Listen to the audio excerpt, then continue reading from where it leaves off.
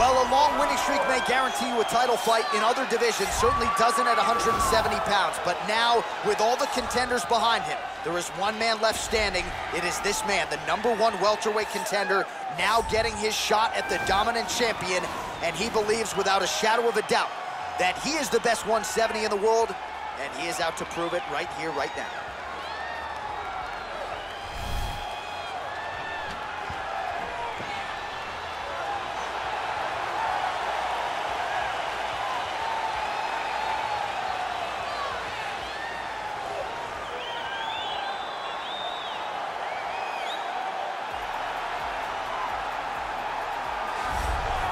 He is the reigning, defending, undisputed UFC welterweight champion in a division full of killers. He has remained the hunted at 170 pounds. Now, unquestionably staring at his toughest challenger to date.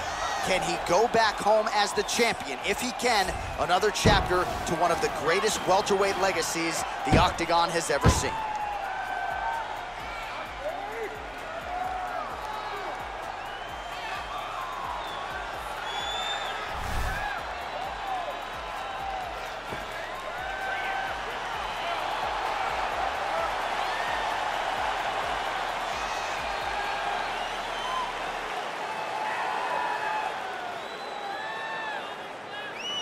Our tale of the tape for this welterweight championship fight. More than 5 years apart, with some differences in height, but big differences in reach. Here is Bruce Buffer. Ladies and gentlemen, this is the main event of the evening. And when the action begins, our referee in charge of the Octagon is Herb Dean. This is the moment UFC fans around the world have been waiting for. Live from the sold-out Toyota Center in Houston, Texas. It's time! 5 rounds for the undisputed UFC welterweight championship of the world. Introducing first, fighting out of the blue corner. This man is a kickboxer, holding a professional record of 7 wins, 2 losses. He stands 6 feet 4 inches tall, weighing in at 184 pounds. Fighting out of Sao Paulo, Brazil, presenting the challenger, Alex Pereira.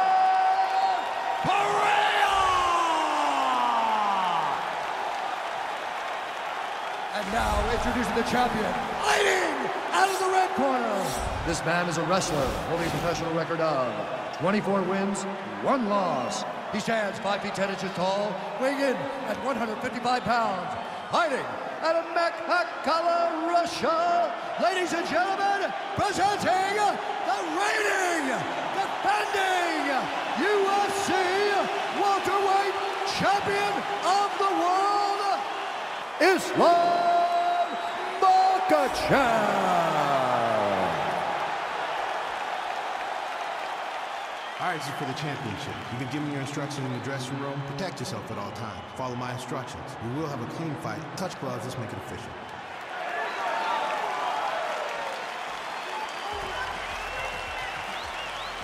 Ready.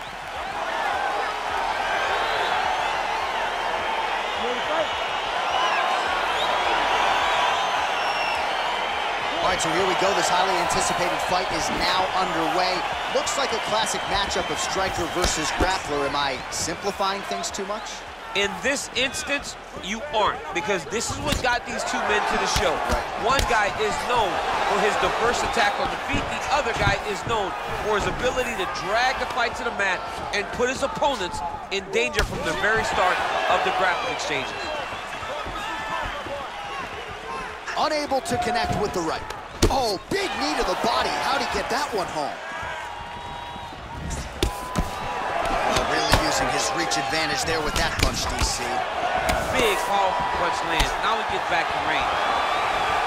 DC didn't take him long to find his range here tonight, huh? His timing is on point.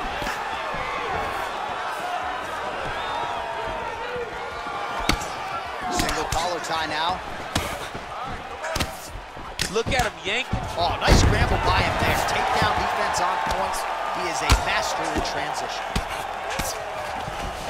Fighters back to their feet here.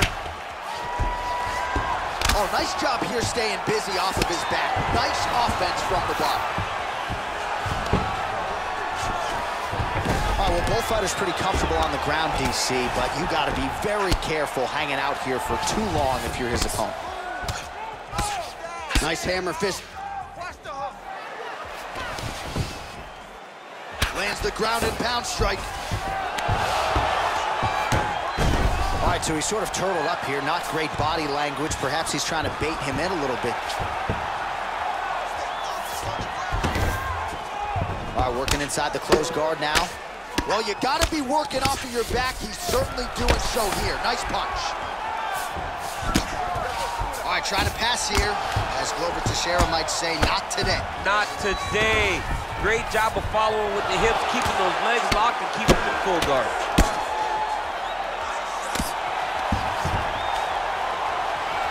Man, how fun is this to watch as he continues to dole out damage with the ground and pound. Take it back to the days of guys like Mark Coleman, just beating people up in the ground and pound. This guy is a throwback fighter. He's very fun to watch. Yeah, the Godfather would be proud. Oh, he's going for his arm now. Gotta be careful, armbar. Continuing to try to manipulate the head here.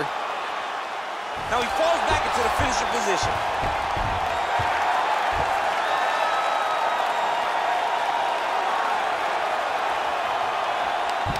Oh, and there's the tap, so he submits him with the armbar. How about that? Great job, great performance.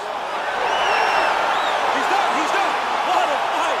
Yeah, that's about as good as he's looked in the grappling realm, and he stayed focused on the armbar. He kept going back to the well for it, and ultimately, in the middle of this fight, he gets the tap. That is a big finish for that young man here tonight. All right, let's take a look back at the replay as he gets it done by submission tonight, champ. I mean, you know, this guy has such a great submission game that you cannot lay in his guard.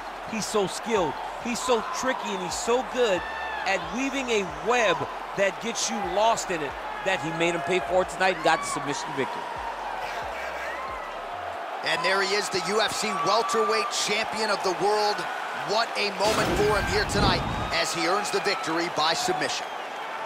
Ladies and gentlemen, referee Herb Dean is going to stop this contest at 4 minutes, 33 seconds in the very first round, declaring the winner by tap out due to an armbar